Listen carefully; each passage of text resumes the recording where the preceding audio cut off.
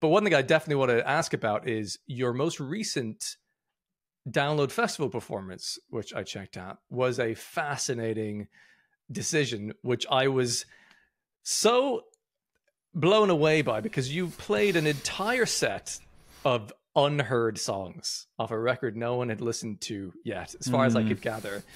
And I don't know that I've ever seen anyone do that. I don't think that's been done before, honestly. And it was, as an audience member, it was very fascinating, because every couple of songs you'd think, yeah, of course he's got a new record, he's gonna be playing those, and then I'm sure we're gonna get something that we know, something that's familiar. And it would, as the set went on, we started going, I don't think it's coming. I don't think we're gonna get anything we know.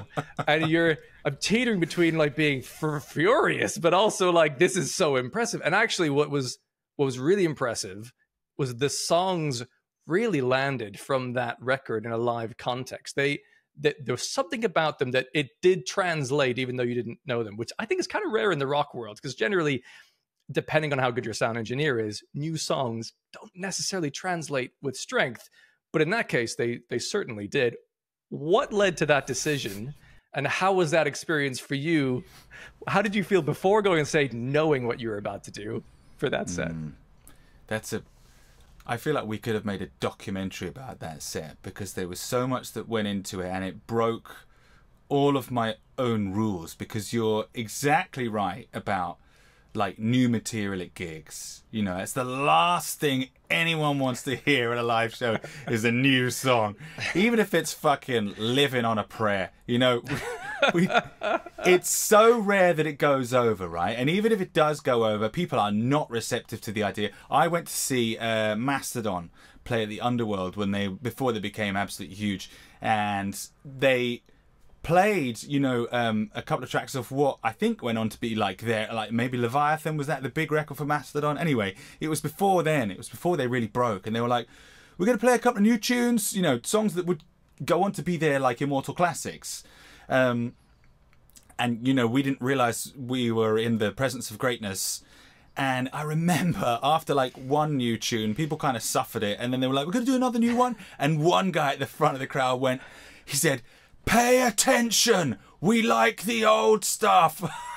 I thought, but I agreed with this person, and even as a musician myself, no one goes to the show to hear new stuff. And we were always in the band, and as a solo artist, I was always leery of, I'd limit it to like maybe one. You might get one new song, and even then people would immediately leave for the bar, right?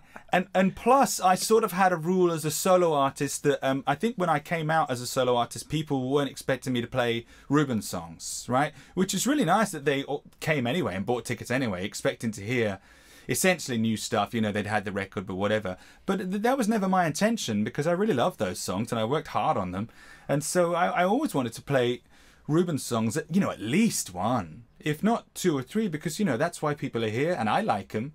And, you know, the guys playing in the band with me jump at the chance to play, you know, there's particularly the drummers, they like to get stuck into what guys do. Yeah. And so I made a little promise to myself and to my audience that I'd never do a show without at least one Rubens song. I thought that would be really rude, you know, and I broke all those promises with that Download set because, and there was a reason for it, because we had been trying to look at like what label was going to produce the record, where we were going to go back with Big Scary Monsters, or we were going to try and work with other people, and there was a lot of negotiation, and the record went through a long gestation period, and one of my managers quit, and then a lot of things fell through. We were supposed to release one or maybe even two singles early that year, so the idea for Download was that when we went to Download, people would be familiar with the material, right?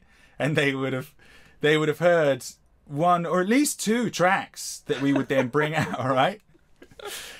And then I started rehearsing with Jen, my extra guitarist, because it was clear that the material would need another guitar. And I didn't want to waste her time on any songs that I could just do with Jacko, right? That could just be guitar, bass and drums, which basically meant the rest of my back catalogue. So we ended up concentrating on the new album with Jen.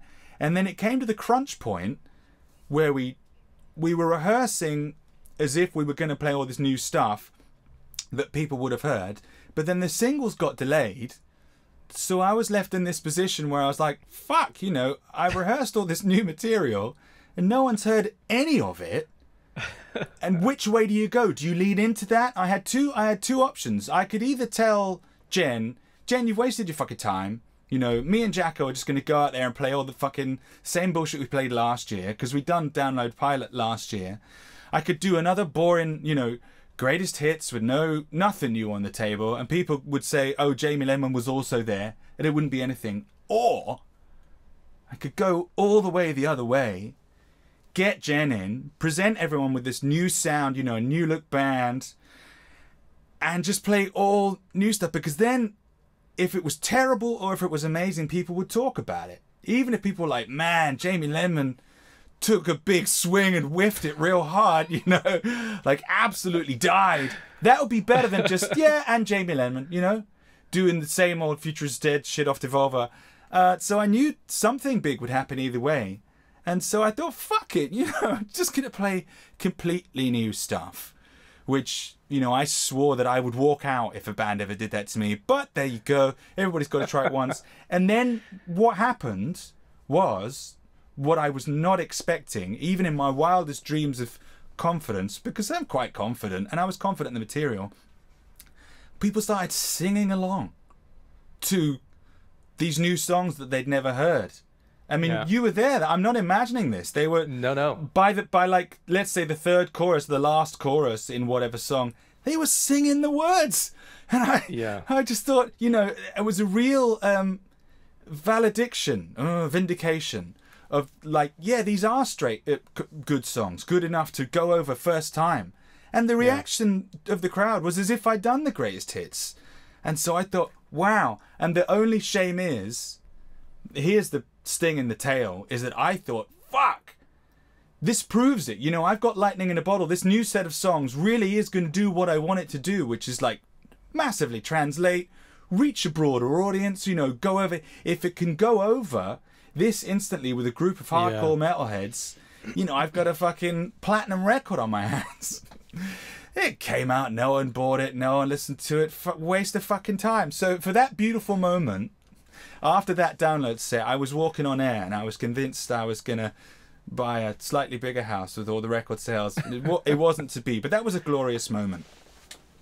Yeah, that's fair. And I think what helped it probably was that you didn't, after the first song, say, by the way, everyone, I'm going to be playing a bunch of new songs. I hope you're okay with that. You just went and went and went. And I think that's why it worked, because the risk is, we'll never know, but if you had said that there may have been some thinning of the crowd, but everyone's just like, you know what? This is a thing. We're in for this. I genuinely was, what I expected was for a lot of people to leave. I expected like a hardcore to stick with it and be polite, and I would have been happy with that. But no one left. I thought there was going to be a mass exodus, but there just wasn't. It was wonderful, and I'm glad you were there. That's one of the high points of my career, if you can call it a career.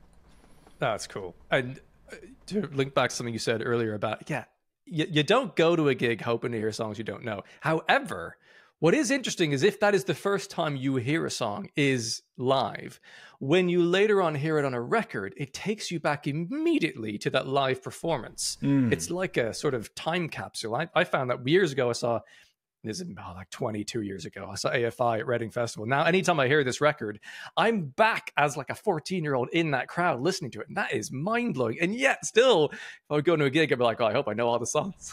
Like we kind of fight ourselves. We do. And that concept of people's expectations versus what you're giving them is something that I've butted up against my whole career. You know, people are, as soon as you do the one thing, people are they're expecting a repeat every time, and then if they don't get it, they can get like literally combative. Towards the end of the band, I had this guy like break into my dressing room and like grab hold of me because I didn't play the songs he wanted to hear. You know, it can get physically threatening, the audience's expectations. Hey, it's not as uncommon as it happened on a few occasions, man. So yeah, it makes it very difficult to be an artist.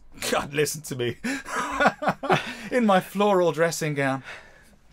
No, it's totally fair. I have to imagine that kind of experience would make you go, Jesus Christ, I better play that song at every gig from now on, because otherwise I might get hit in the face. Yeah, or let's jack this band in and fuck all of y'all, which is what I did. Yeah, some kind of rip cord is going to get pulled. Yeah. Jesus.